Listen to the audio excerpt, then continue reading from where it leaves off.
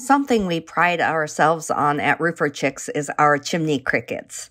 What a cricket is for is it's built on the backside of a chimney so that instead of the water just hitting flat against the back of the chimney and debris building up and making a dam that forces water uphill, the cricket is designed to divert the water around the outsides of the chimney so that it can flow freely and run off the roof like it should. So a lot of roofers just reuse the flashing that you already have, but we have found that that leads to so many leaks. About 5 years ago, we realized that over probably 80% of our leaks were coming from chimney crickets. And so on every re-roof that we do, we completely redo the chimney flashing and we custom solder it on site. And this is very unusual for roofers to do. And we're extremely proud of how we do it.